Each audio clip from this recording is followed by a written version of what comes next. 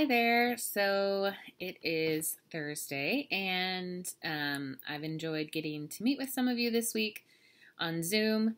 And I hope that you turned in your Read About It Wednesday. If you haven't, just get that in today so that you get credit for that. And then your Choose Your Own Adventure is due next week. I didn't think she would come, but here she comes. Not next week. Your Choose Your Own Adventure is due Friday. Here's Bella. Say hi to the people, Bella. Ooh, she's doing much better than yesterday. She did not throw up her breakfast, so that is good. Anyway, so get that done by tomorrow. I have completed the 8th grade All About Me project that will get posted next week. Okay, go lay down now. I will do like a intro video, description video like I did for the Choose Your Own Adventure so that I can kind of describe like what you're supposed to do since this is brand new for everybody. So I'll try to make it as simple as possible, but know that you're going to be working on like four to 5 pages a week. It sounds like a lot. You're not writing a whole page. You're just like a page for the book. And you're doing it on slides. That's probably going to be the easiest for you. But I show both options of like typing it out in Google Docs and then doing it in slides. So it's a fun project. People love doing it. They love reflecting on their life up until now and getting to do some of the fun activities with it. So today I'm going to read from Peter Rabbit by Beatrix Potter. This is like her collection of stories. I used to read this as a kid. I loved the Two Bad Mice one, so I might read that later. But since it's spring-like outside and a little bit gloomy on this Thursday, I thought, well, we'll read about Peter Rabbit. So here is the tale of Peter Rabbit. Once upon a time, there were 4 little rabbits, and their names were Flopsy, Mopsy, Cottontail, and Peter. They lived with their mother in a sandbank underneath the root of a very big fir tree. "Now, my dears," said old Mrs. Rabbit one morning, "you may go into the fields or down the lane, but don't go into Mr. McGregor's garden. Your father had an accident there. He was put in a pie by Mrs. McGregor. Now run along and don't get into mischief. I'm going out." Then old Mrs. Rabbit took a basket and her umbrella and went through the wood to the baker's. She bought a loaf of brown bread and 5 currant buns. Flopsy, Mopsy, and Cottontail, who were good little bunnies, went down the lane to gather blackberries.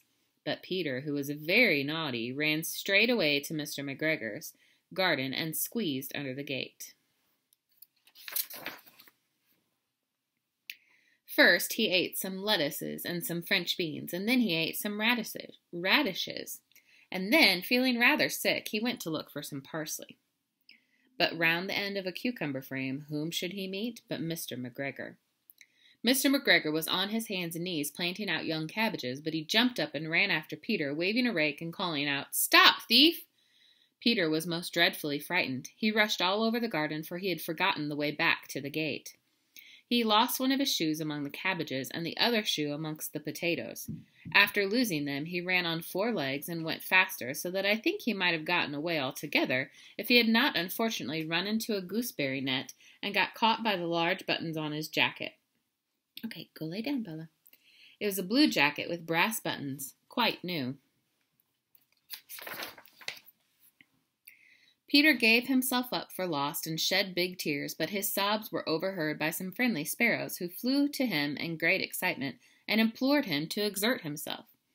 Mr. McGregor came up with a sieve which he intended to pop upon the top of Peter, but Peter wriggled out just in time, leaving his jacket behind him, and rushed into the tool shed and jumped into a can. It would have been a beautiful thing to hide in if it had not had so much water in it. Mr. McGregor was quite sure that Peter was somewhere in the tool shed, perhaps hidden underneath a flower pot. He began to turn them over carefully, looking under each. Presently, Peter sneezed. "Kerchoozy!" Kerty-choo, something like that. Mr. McGregor was after him in no time, and he tried to put his foot upon Peter, who jumped out of a window, upsetting 3 plants. The window was too small for Mr. McGregor, and he was tired of running after Peter. He went back to his work. Peter sat down to rest. He was out of breath and trembling with fright, and he had not the least idea which way to go. Also, he was very damp with sitting in that can. After a time, he began to wander about, going lippity-lippity, not very fast, and looking all around. He found a door in a wall, but it was locked, and there was no room under for a fat little rabbit to squeeze underneath. An old Mass was running in and out over the stone doorstep, carrying peas and beans to her family in the wood. Peter asked her the way to the gate, but she had such a large pea in her mouth that she could not answer.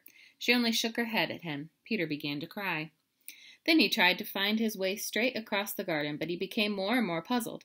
Presently he came to a pond where Mr. McGregor filled his water cans. A white cat was staring at some goldfish. She sat very, very still, but now and then the tip of her tail twitched as if it were alive. Peter thought it was best to go away without speaking to her. He had heard about cats from his cousin, little Benjamin Bunny. He went back towards the tool shed, but suddenly, quite close to him, he heard the noise of a hoe. Scritch, scratch, scratch, scritch.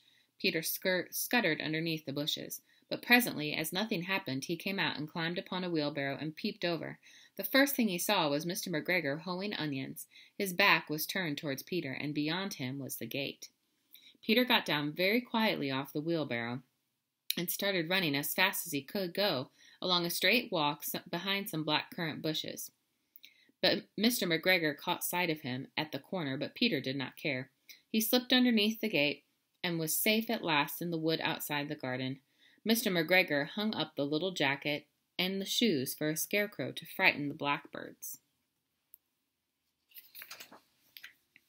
Peter never stopped running and looked behind him till he got home to the big fir tree. He was so tired that he flopped down upon a nice soft sand on the floor of the rabbit hole and shut his eyes. His mother was busy cooking. She wondered what he had done with his clothes. It was a second little jacket and pair of shoes that Peter had lost in a fortnight. I am sorry to say that Peter was not very well during the evening.